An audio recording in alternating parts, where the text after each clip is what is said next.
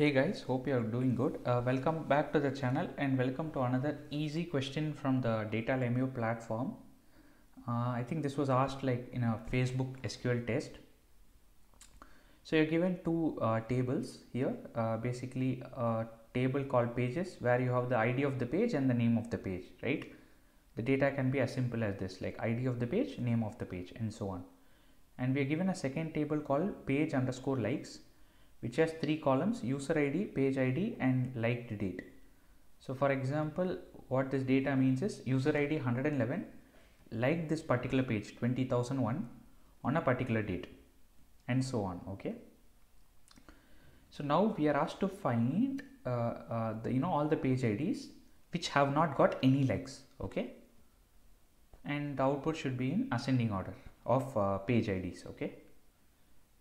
So for example, in this case, they say only one page does not have any likes, but let's see how to approach it. Okay, so what we can do, so obviously pages is the main table, right? So we can select,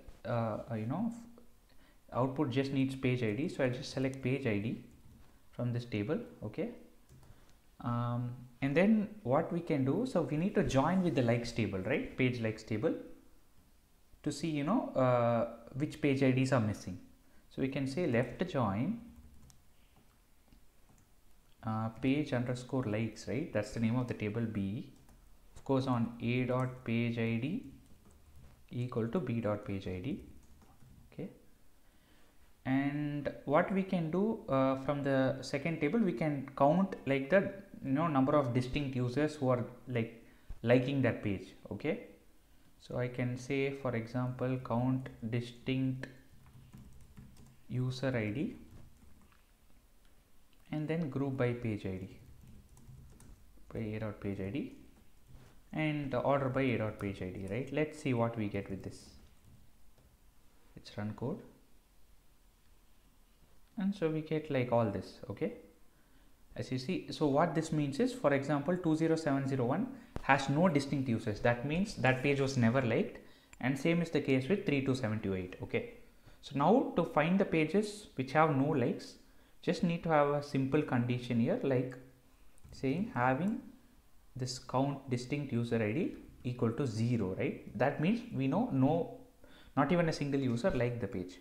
So now let's run the code and we get those two pages which have no distinct users. So since we want to show only the page ID in the output, I will remove this. Okay.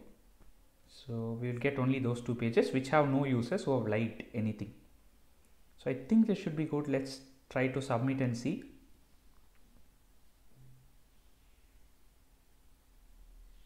And there you go, it's been accepted. So this is the output. So simple question in Facebook, left join, and we just had to count the distinct users and see where the distinct users were 0 for a particular page ID, and we get the answer. Okay, I hope you enjoyed the video. I'll see you in another video. Till then, take care.